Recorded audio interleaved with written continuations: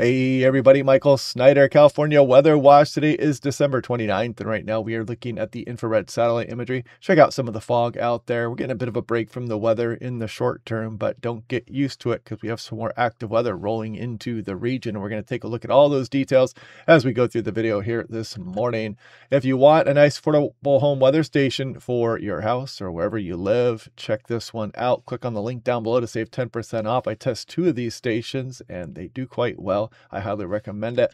Now, San Francisco, you can see we've got some interesting advisories out there. Cold weather, coastal flood advisory, wind advisory, frost advisory, and we got some dense fog out there as well, but that is going to be coming to an end over the next few days. We also have some strong offshore winds across portions of Southern California. If you're down there, you know about this, and you can see some of these gusts getting up over 55 miles per hour. This was updated yesterday, but these winds are going to be with us here for the next few days also. They will be weakening though, however, as we go on into towards the midweek period as some active systems start to roll back into the area.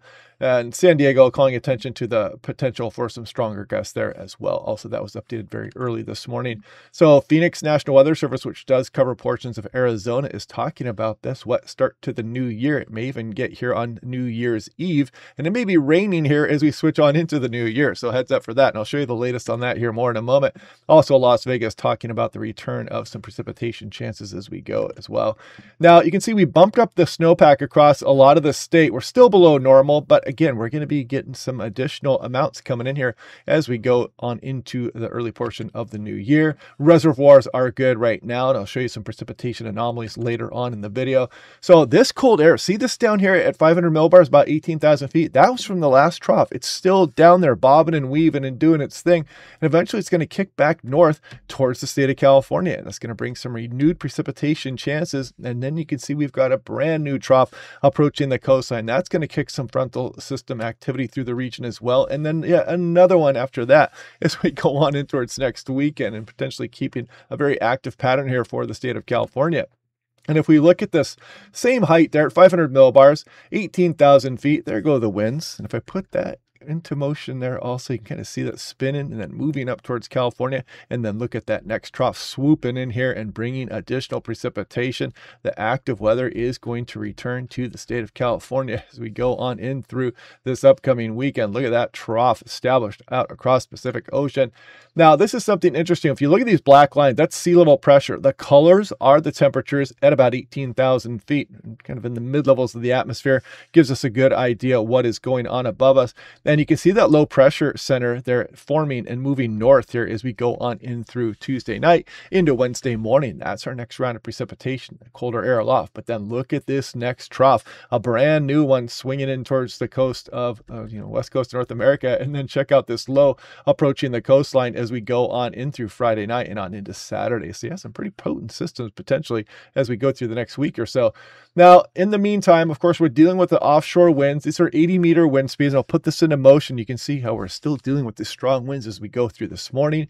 We go through the afternoon hours, still getting some decent winds here. You can see the northeast component, especially in the gaps and the canyons, coming across some of the desert areas as well. You can see we got some northeast winds all the way across the Sierra Nevada, even out coming across some of the coastal range, the Bay Area, and down towards Monterey Bay as well.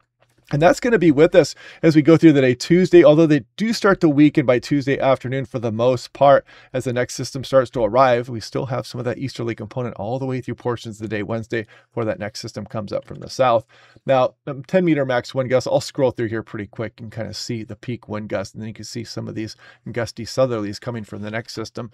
Now, precipitation, when will it return? Well, let's check the timeline here. We go on in towards New Year's Eve, and you can see by the time we get towards the afternoon, we're starting to bring precipitation across a lot of the state. Let's see what happens in afternoon, then evening and nighttime. That's about when we're ringing in the new year. Check out Las Vegas, some of western Arizona, Los Angeles, San Diego, up towards the Bay Area, Sacramento. A lot of the state of California could be ringing in the new year here with some precipitation across the area and some snow across the higher terrain. And you can see that continues on into New Year's Day. Coming across the region, we get a little bit of a break there on the second. Next frontal system starts rolling in there, and that one might pack a punch as well. You can kind of see this deep low off the Northern California coast, bringing some renewed mountain snow. And yeah, it looks like we're going to remain active. And I got to remind you, there's another system after that one that'll be pushing our way. Now, lightning flash density potential. Let's see if we have any lightning potential as we go on in through New Year's Day. There it is right there. I mean, if that speeds up by a little bit, you could even get some lightning flashes out there as we ring in the new year. You don't even need fireworks, right?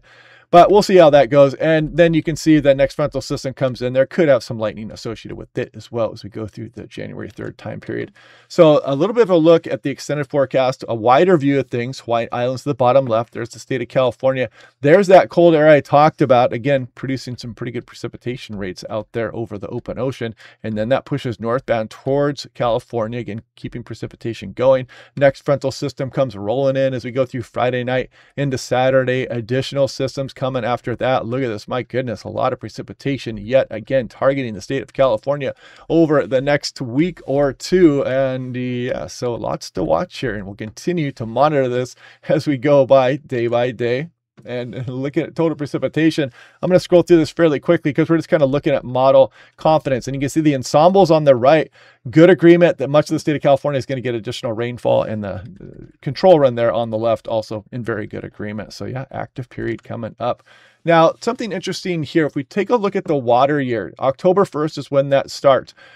We're dealing with some areas with much above normal, but still it's a little bit deceptive here. With some Northern California, I think we'd be above normal since the water year, but I was kind of surprised to see this. Some areas a little bit below normal. If we go towards January 1st, actually a bit more surprising because we have some areas that are below normal. In fact, a lot of the state has been below normal since January 1st. So welcome this precipitation in here, and let's get back up to normal. And it's not going to help much for the calendar year of 2025. But again, as we go into the early portion of the new year, we'll be getting that precipitation rolling in.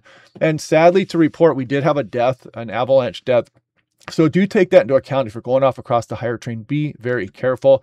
You can see he was only 30 years old. Sad to see it. We had another worker, I believe, die at the same place last year also. So again, take this very seriously when you see avalanche concerns in our higher terrain. 6 to 10 day above normal across the west coast. And there's the 6 to 10 day precipitation. Climate Prediction Center is all over that. Bullseye right on the state of California. And there's the 8 to 14 day kind of a broad brush there as well. So check out the Patreon page if you like. Hopefully you guys are having a good day, and I will catch you guys in tomorrow's forecast.